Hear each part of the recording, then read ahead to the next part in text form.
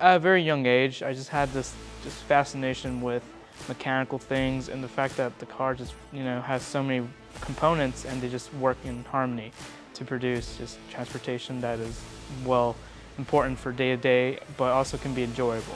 Growing up around these cars, I was like falling in love with them, and then I was like, I want to do this. So I just love the fact and the way that they teach.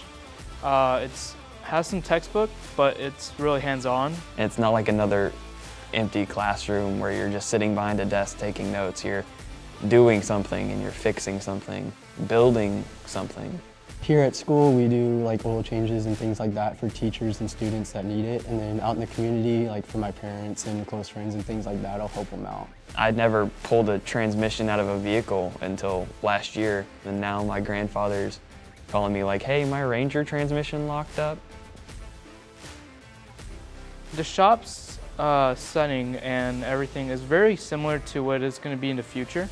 And I've visited many campuses out throughout, and it's very similar to what would be in the real world.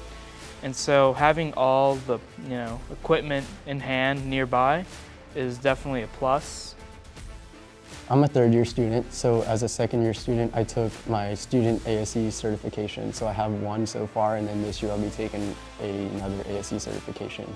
So not only having the certificate will give you, opportunities to work in the industry, but definitely the knowledge needed for that. I work at just an everyday shop now where it's oil changes, brake jobs, spark plugs, and they're like, you already know all this stuff, so we really don't need to train this guy. He knows what he's doing. We just got to teach him the procedures of this store. If I didn't have this program, I wouldn't feel really prepared for my future plans as being that I want to be a B&W technician. And it's just the fact that there is a program out there in this district that does that is just, it's amazing.